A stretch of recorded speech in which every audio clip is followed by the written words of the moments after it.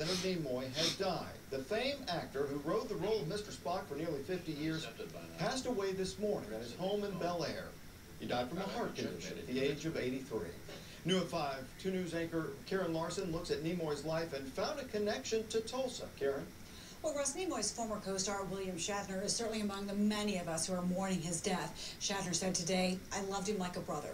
What many people may not know about Leonard Nimoy is he loved photography. In fact, one of his exhibits was just on display at Tulsa's Sherwin Miller Museum of Jewish Art.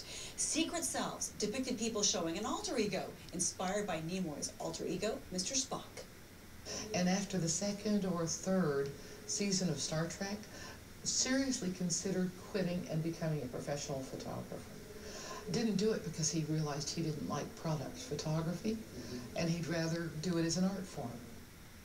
The museum just took the display down on Monday. However, Nimoy's images are sure to live long and prosper. You can see some on our website, kjrh.com. Storm Shield weather.